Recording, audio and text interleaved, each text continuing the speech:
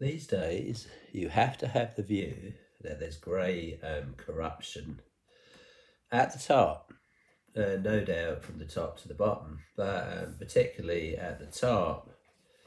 And we are warned with this, be not many masters, for unto you is the greater condemnation. So dead flies cause the ointment of the apothecary to send forth a stinking saviour.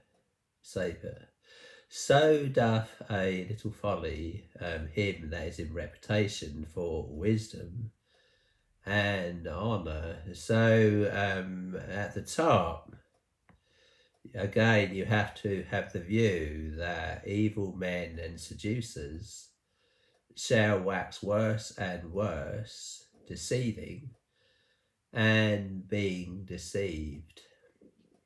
So with this, it is a good thing really to review verses largely about what's called taking gifts and bribery at the top.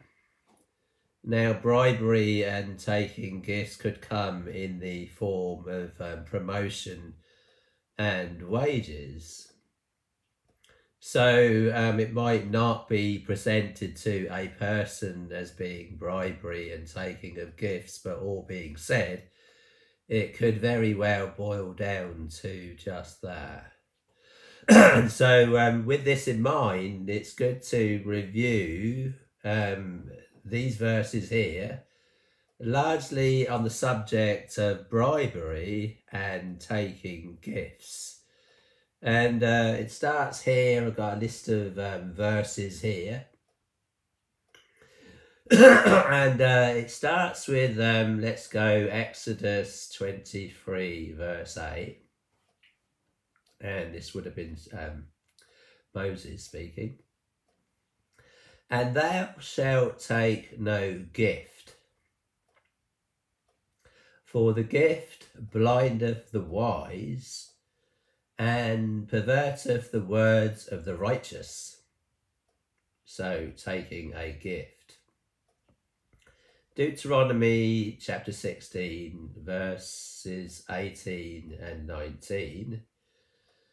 Judges and officers shalt thou make thee in all thy gates, which the Lord thy God giveth thee throughout thy tribes.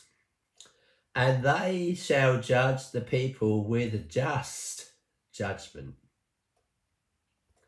Thou shalt not wrest judgment. Well, I looked that word rest up, and that word is a word that kind of means you can have your own interpretation on things, and you can kind of force people by your own interpretation of said things, and kind of twist a person's arm up his back in order to get that person or people to do whatever you want them to do.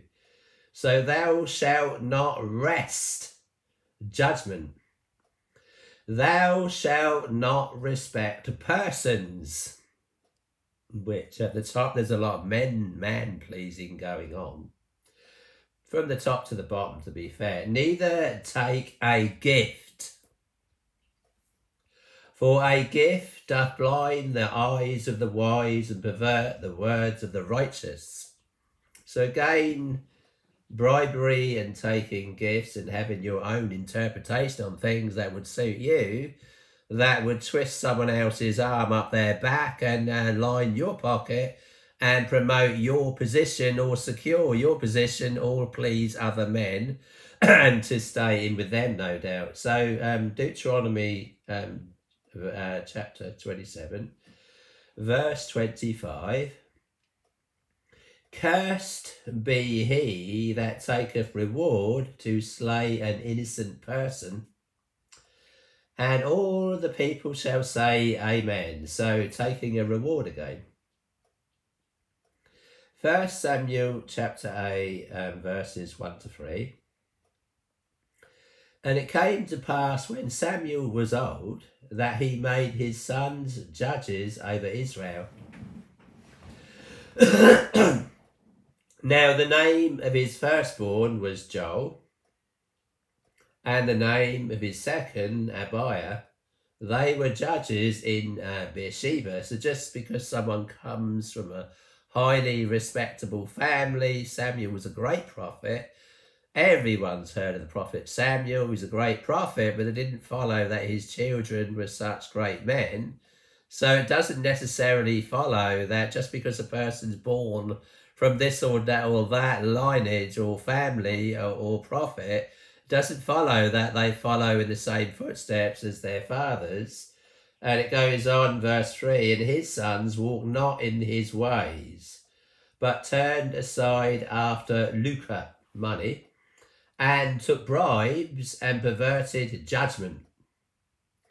So then you got Job, for the congregation of hypocrites shall be desolate, and fire shall consume the tabernacles of bribery. So those who get into bribery, the tabernacles, their dwelling places, it will all go wrong. So Psalm 26, 9, 10, gather not my soul with sinners, nor my life with bloody men, in whose hands is mischief, and their right hand is full of bribes. So bribes again. There's countless verses basically about bribes and the taking of gifts at the top, and this perverting judgment and everything else. He that, Proverbs 15, 27, he that is greedy of gain, trouble of his own house, but he that hateth gifts shall live. So greed, people take these gifts because they are into excess and greed, and so again a gift would suit that purpose for a person who's into excess and greed, and therefore he would be tempted and therefore would take a gift and pervert the course of justice and everything else. So Proverbs 17, 8, 23. A gift is as a precious stone in the eyes of him that have it. Right? So if you got all this money, let's say these people way up at the top, multi-billion trillionaires and everything else, having so much wealth, it's unbelievable. What do they do with that wealth? They buy people, they give gifts. And again, here it is here, the gift is a precious stone in the eyes of him that have it. Whithersoever it turneth, it prospereth. So give a person a gift, and you can get him to do just what the hell you like. Now, verse 23, a wicked man taketh a gift out of the bosom to pervert the ways of judgment. So gifts again.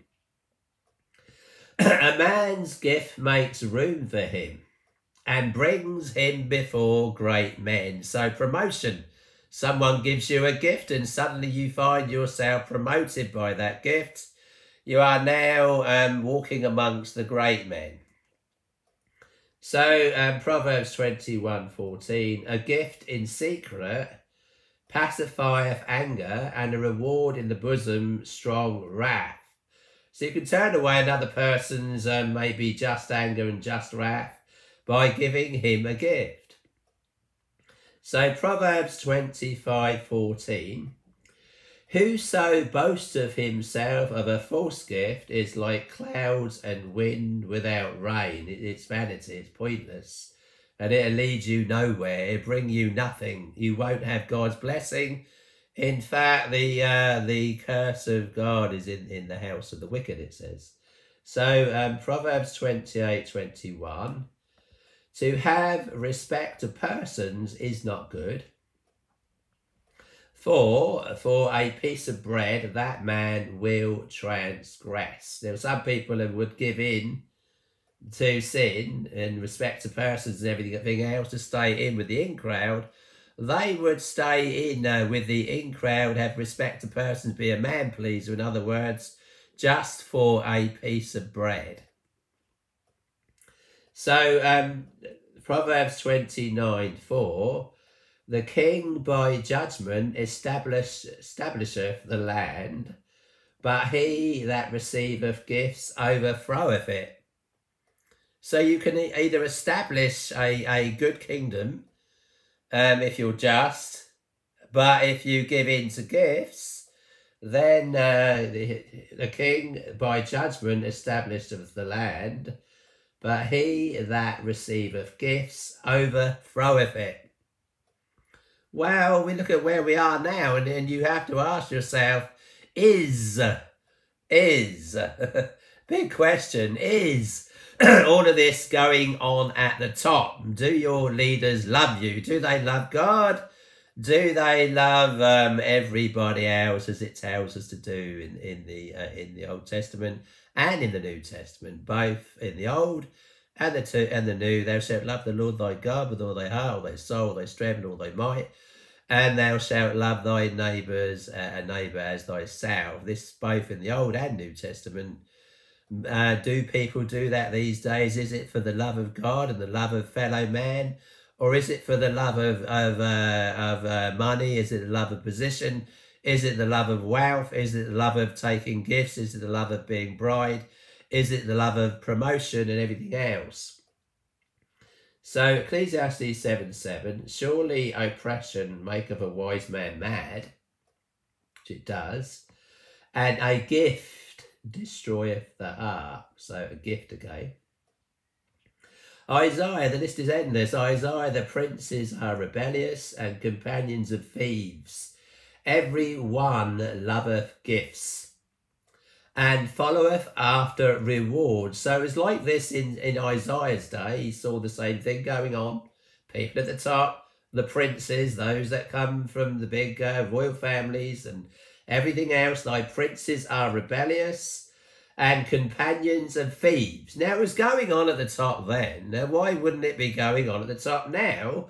Are we such a God-fearing generation these days? No. So you have to ask, is this all going on at the top now? It's reasonable to suggest, not to be a false accuser, to point the finger at anyone in particular, but it's reasonable to suggest there is all this going on at the top these days in the day and age that we're now in, where corruption, where Jesus said, because iniquity shall abound, the love of many shall wax cold. Well, the love of many is waxing cold because iniquity is abounding. And it's not God's love and God's righteousness and God's ways that are abounding. All of that is deteriorating, and evil men and seducers are waxing worse and worse, deceiving and being deceived. So why would we arrive at the conclusion that all of our leaders and great men at the top, whoever they be, are not taking bribes and receiving gifts? So, and it goes on. So, thy princes are rebellious and companions of thieves. Every one loveth gifts. So, even the stars, right? Every one loveth gifts and followeth after rewards. They judge not the fatherless, neither doth the cause of the widow come unto them. They couldn't care less about the fatherless nor the widow. So Isaiah 5:22-23. Woe unto them that are mighty to drink wine, and men of strength to mingle strong drink, which justify the wicked for reward, and take away the righteousness of the righteous from him. So again, taking a reward.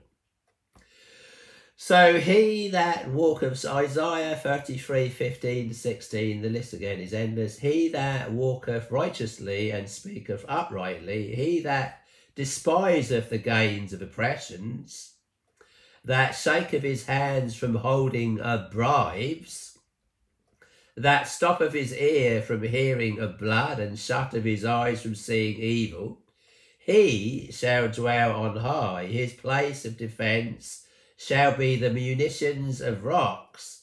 Bread shall be given him, his water shall be sure. So don't take a bribe, and don't love oppression, and things will turn out better for you than it does for a man who takes a bribe and takes a gift, and perverts the course of justice and brings in oppression and deceit and everything else. So Ezekiel 13:19, and will ye pollute me among my people? So it must be God speaking. And will ye pollute me among my people for handfuls of barley and for pieces of bread, to slay the souls that should not die, and to save the souls alive that should not live, by your lying to my people that hear your lies? So again, lying at the top. In thee, so Ezekiel 22:12-13, in thee have they taken gifts to shed blood. Thou hast taken usury. That's money lending, making profits through money lending. Thou hast taken usury, so the banks, and increase, and thou hast greedily gained of thy neighbour by extortion. So forcing people into things and extracting money out of them and everything else, thou hast greedily gained of thy neighbours by extortion, and has forgotten me, saith the Lord God. Behold, therefore I have smitten mine hand at thy dishonest gain, which thou hast made, and at thy blood which have been in the midst of thee.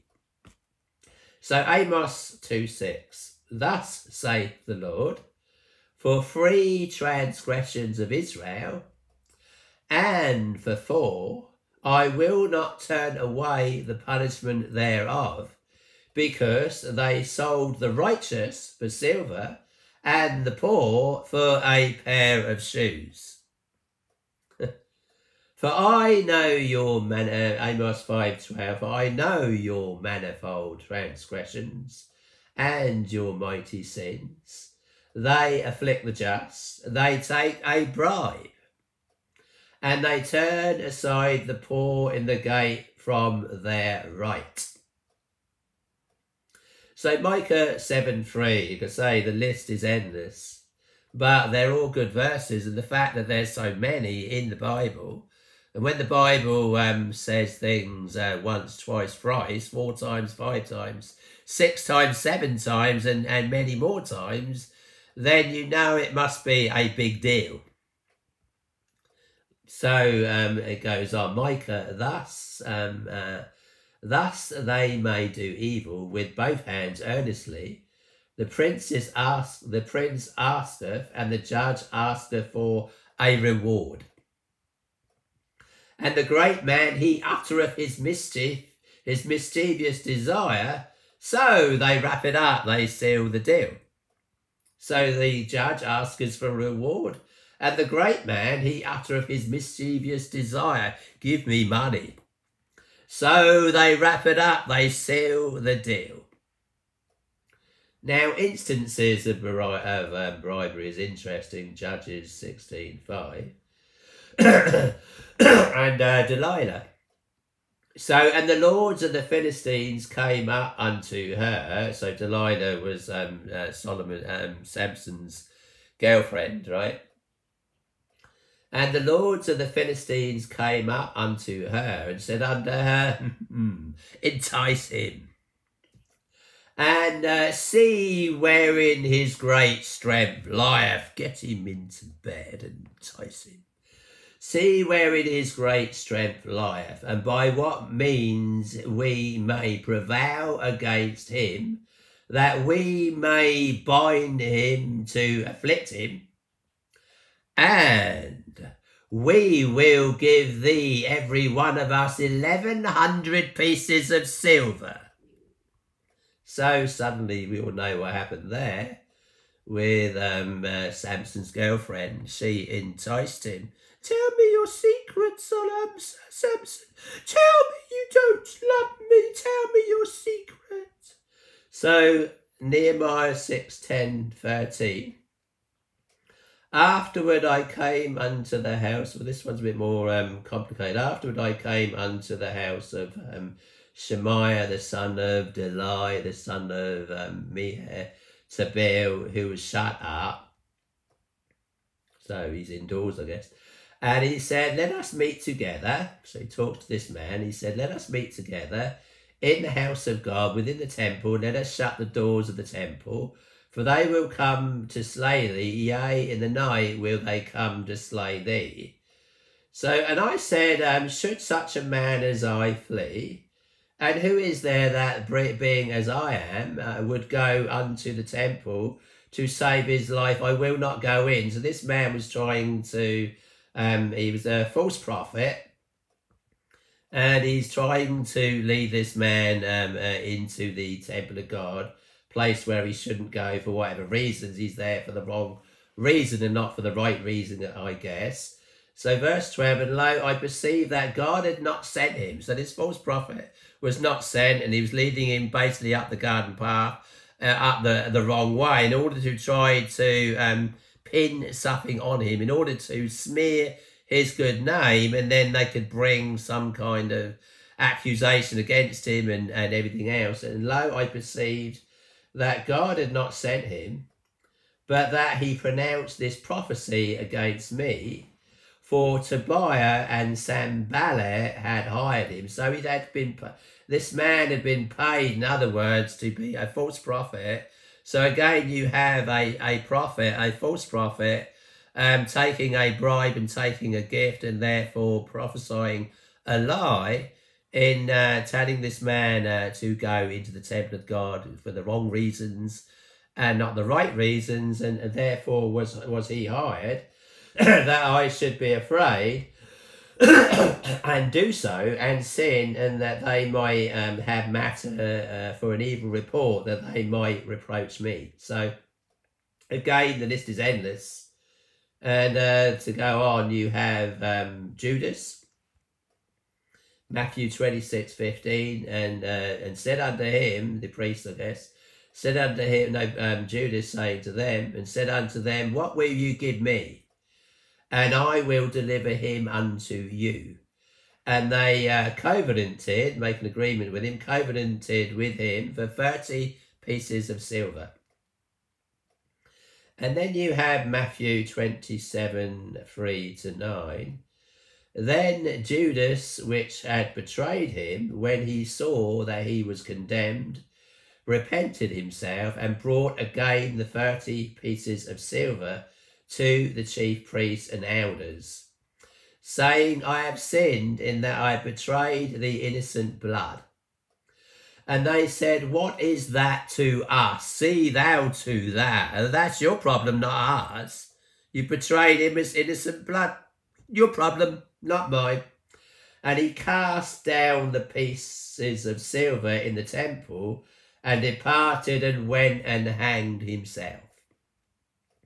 And the chief priest took these silver pieces and said, it is not lawful for to put them into the treasury, because it is the price of blood. And they took counsel and bought with them the potter's field to bury strangers in.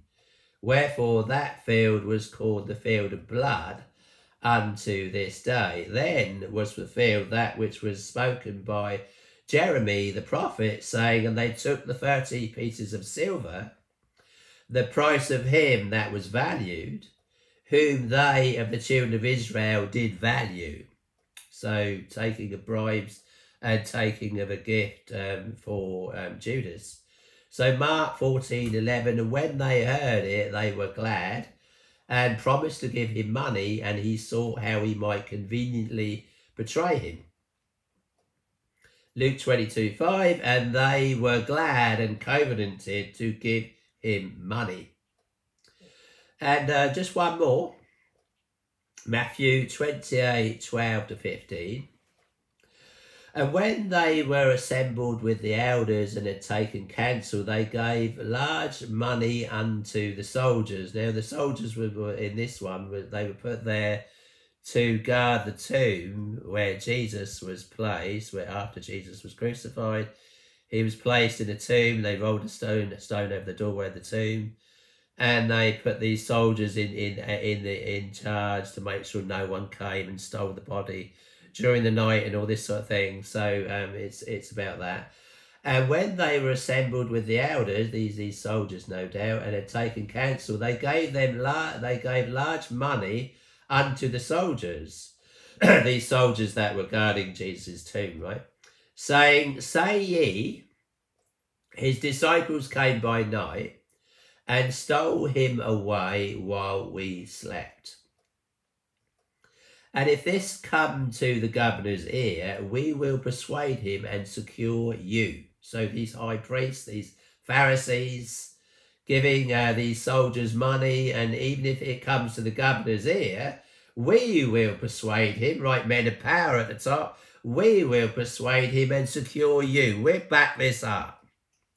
So they took the money and did as they were taught, and this saying is commonly reported amongst the Jews until this day. So again, money and bribery. So just a few verses really by what's in the whole Bible. There's other stories where bribery at the top. Story of Balaam in particular is a really good one. He was bribed, and in the end gave into bribery and lost his life over it.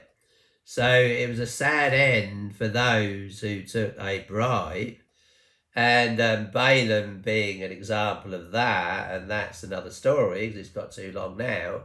But if you want a good story about bribery, Balaam is a good example. At first didn't give in to bribery, and though the reason he didn't give in, because we all know the story of Balaam's ass, the ass spoke to him and stopped him. He was on his way to go and take a bribe. God had told him not to take a bribe and not to take a gift.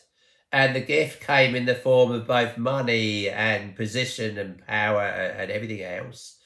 And God had sent an angel to stop Balaam, who was on his way to take a bribe. God had told him to wait until God told him what to say to Balak, the king at the time, king of Moab. And Balaam didn't wait for God's counsel and for God's voice, God telling him what he should say to Balak, but gave in to his lust and gave in to the promise of a gift for position, for promotion and everything else. The king of Moab, Balak, taking him to higher and higher and mixing him with higher and higher and more important people, and offering him great positions of wealth and money and position and everything else. But he getting on his donkey to go and give in to this lust, right, for power, wealth and money and everything else, to give in to a gift and a bribe and all this. And they wanted him to curse God's people, but God was telling him to bless God's people. So God sent an angel with a sword drawn, and it was this angel with his sword drawn that stopped the donkey could see it, right, this angel. But you picture Balaam was in blindness, right? He was giving in to his lust. So he was out of God's spirit and in the flesh. But the donkey, it was merely, Balaam was riding this donkey. The donkey could see this angel stood in his pathway with a sword drawn. And so then we all know the story of how Balaam's ass spoke to Balaam. And Balaam was stopped in his tracks, and God telling him to go and bless Israel.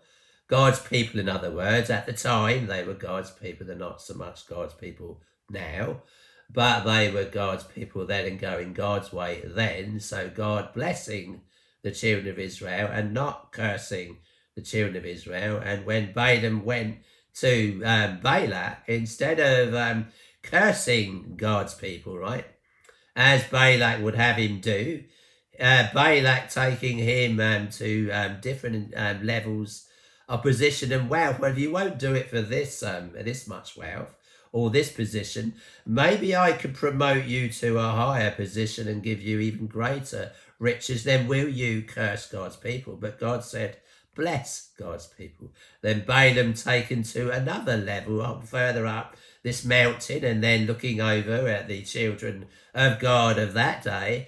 And Balak saying, well, I'll give you all of this. I'll give you all of this position. I'll give you all of this money. I'll give you all of this wealth. You'll be a great man, but curse God's people. Well, God, he no doubt had feared God because he'd seen this angel stood there with a sword in the way that the donkey had told him, how can I go forward when there's an angel stood there with a sword in his hand? And that's why I can't go forward. Why are you kicking me? I've done nothing wrong. I've simply told you that there's an angel in the way with a sword. And I can't go forward. And I guess really the donkey could have saying, neither should you. It'll cost you your life. Well, Balaam in the end, on this occasion, he was a prophet. He wasn't one of the children of Israel. He come from a foreign nation. And he ends up cursing God's people, right? He ends up blessing God's people because he feared God. He feared that this angel with a sword, it could cost him his life. So instead of cursing God's people for power, money, wealth, position, and everything else, he blessed God's people. But the sad thing is with Balaam, in the end, he found another way around all of this. And it wasn't a case of it wasn't a case of blessing or cursing God's people, because the same king, even though Balaam had blessed God's people and they departed not such good friends, I guess, Balak went his way and Balaam went another way. And Balaam had blessed God's people, not cursed God's people. But later on, you kind of get a story that Balak came back, didn't give up, came back to Balaam being a prophet, and Balaam found a way around all of this. So in the end, Balaam found a way, he thought, around God, in getting God himself to curse God's people. So very cunning, deceitful man, but at the same time, you picture a double-minded man, a man that had a leaning towards God, but would give in to temptation. So Balaam being a double-minded man, on the first occasion, he fears God. And this angel stood there with a sword and everything else. What else could he do? He suddenly had his eyes open to the spiritual realities of giving into a gift, and so he blessed God's people on that occasion. But the picture you get is later on that the same king of Moab would have come back to him, and he then found a way around God, or so he thought, in order to getting the children of Israel, the children of God, to be enticed into worshipping Baal by advising the same king of Moab to get the women of Moab, I think it was, to entice the children of Israel into worship of Baal by using one of the most powerful weapons in the whole world, and that weapon being a woman's sex weapon, in enticing the children of Israel into bed with these women. But the hook in all of that, or the hooks in all of that, was worship of Baal, Peor, as he's called, which is which they say means Baal of Peor, Peor being a mountain, and somewhere on that mountain there was an opening. And it would appear that these women would entice the children of Israel with their sex weapon into eating things sacrificed unto idols and going along with their fertility rites, worship of Baal on the mountain Peor. And symbolically, it's suggested that at the top of this mountain Peor, there was an opening, again symbolic of the sexual ritual worship Baal that the children of Israel were enticed into, and they going along with Baal of Peor on this mountain with the the opening at the top of this mountain, no doubt symbolic of sexual lust, and they going along with these fertility rites and going to bed with these women and getting sucked in by sexual worship of Baal. So again, this is the advice basically that Balaam gave to the king of Moab in getting God to curse the children of Israel for their sin in worshipping Baal on Mount Peor and all this sort of stuff, and getting into their sexual practices in worshipping Baal through these Moabite women that enticed them in. Now, this was Balaam's advice to the king of Moab in getting God to curse the children of Israel, the children of God of that day. So, again, another lesson there for said men of God who also get enticed, who might have a problem with position, wealth and money and everything else. And if the devil don't get you one way, right, he'll get you another. And you might think you find a way around God, as Balaam did. Balaam had been clearly warned by this angel that drew a sword, and he no doubt feared God on that occasion, but time went by. This king of Moab didn't appear to give up.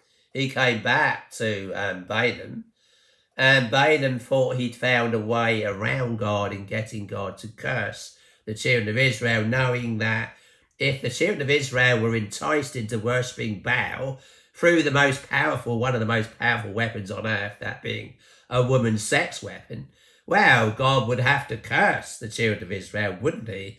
And Balaam had found a way around God, as men of God do.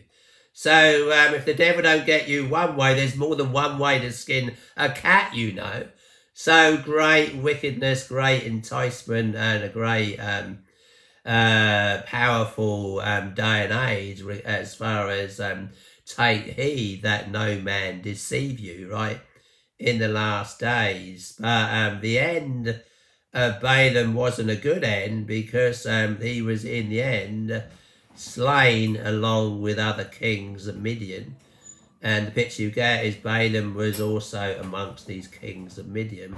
So no doubt he got his position, power and wealth, and being an advisory in order to get the children of Israel cursed by God, using the advisory method for gain, no doubt, in the end cost him his life. So a sad end all round for those that give in to bribery and taking a gift. So praise Jesus.